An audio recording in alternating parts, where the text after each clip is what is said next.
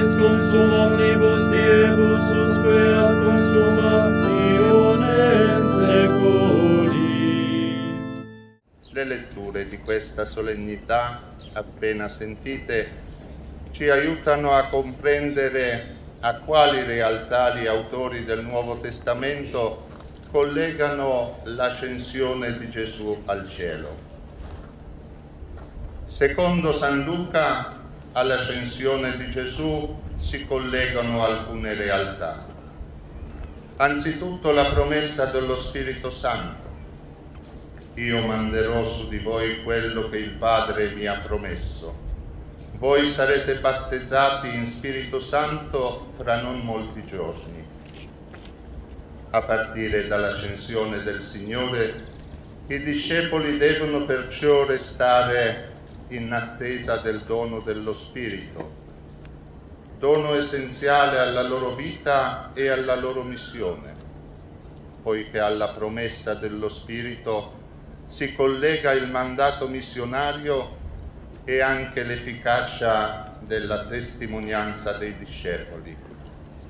Avrete forza dello Spirito Santo che scenderà su di voi e mi sarete testimoni a Gerusalemme, in tutta la Galilea e la Samaria e fino agli estremi confini della terra. Secondo le parole di Gesù, i discepoli saranno testimoni del fatto che in Lui si è realizzato il senso delle Scritture.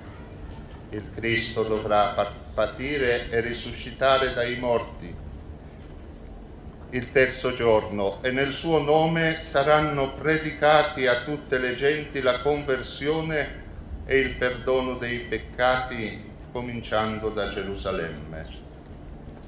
Sarebbe triste se questa realtà di cui parlano i testi sacri fossero per noi solo una notizia da percepire o da tramandare. L'ascensione di Gesù è molto di più. È la consegna dell'opera di redenzione compiuta nelle mani dei discepoli fino ai nostri giorni. I discepoli sono ancora confusi, fanno domande, ma le loro difficoltà non arresteranno la diffusione della parola di vita e della fede. E ai discepoli di allora e ad ogni discepolo di oggi è stato affidato il compito di comunicare al fratello la salvezza operata da Gesù nella sua morte e risurrezione. Guardando poi il brano evangelico alla luce della seconda lettura, scopriamo un altro particolare presente nell'ascensione del Signore. Gesù che ascende al cielo, che viene portato al cielo, che viene elevato in alto, è il Gesù unico sommo sacerdote che entra nel santuario del cielo per intercedere per noi e riversare su di noi la benedizione di Dio Padre per mezzo dello Spirito. L'ascensione al cielo è perciò anche l'atto sacerdotale con cui Gesù ci introduce nella pienezza della comunione con Dio.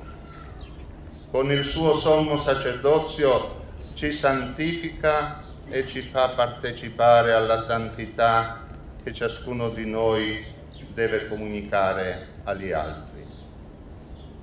Il Signore se ne va benedicendo, come hanno fatto Abramo, Isacco, Giacobbe e tutti i patriarchi, consegnando ai loro figli la missione ricevuta. Il buon padre non è colui che assicura ai figli una vita tranquilla e cerca di risolvere tutti i loro problemi. Il padre educa i figli perché siano in grado a vivere la loro vita e a compiere la loro missione. Anche Gesù, benedicendo, consegna ai discepoli e a ciascuno di noi la missione ricevuta e compiuta, ma che tuttora deve essere comunicata al mondo intero. come il Padre ha mandato me, così anche io mando voi.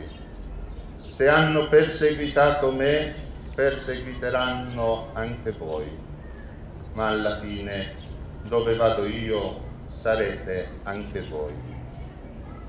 Davanti al mistero dell'ascensione di Gesù al cielo, anche noi, come i primi discepoli, ci mettiamo in adorazione e soprattutto apriamo i nostri cuori al dono dello Spirito perché Egli possa agire in noi e attraverso di noi, come ha agito in Gesù e nei discepoli. Ritorniamo alle nostre occupazioni quotidiane, animati da profonda gioia, e lasciamo trasparire l'opera di Dio nella nostra vita, rimanendo sempre fedeli alla missione ricevuta.